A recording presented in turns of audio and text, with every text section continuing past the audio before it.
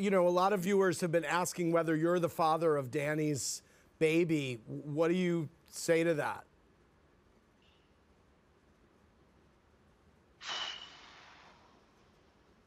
Oh man, you're gonna make me do this now, aren't you?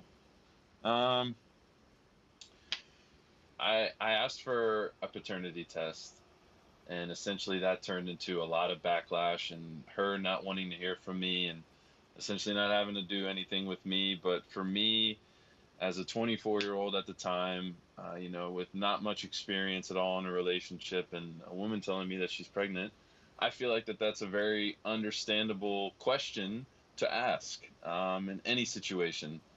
And she took it very poorly, and I understand why she took it poorly, because, you know, in her mind, I might be the only person that she's ever been with. And if that's the case, I told her I really do apologize, but for my peace of mind, I just wanted to know.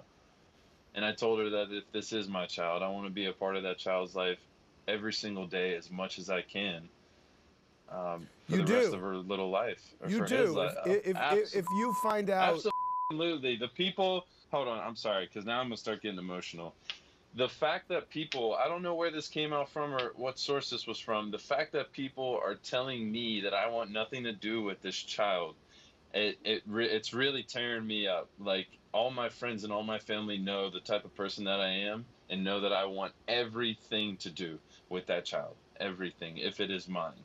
But the fact of me not knowing at this particular moment if it is or is not my child, how am I supposed to go about that and tell everyone 100% that it is? Because I don't know. I want everybody to know, who watches your show, who watches Bravo, who watches Below Deck Sailing Yacht, if that is my child, I want everything and anything to do with that child's life. Bottom line. Thanks for watching. Watch more clips here and subscribe to our channel here. See ya.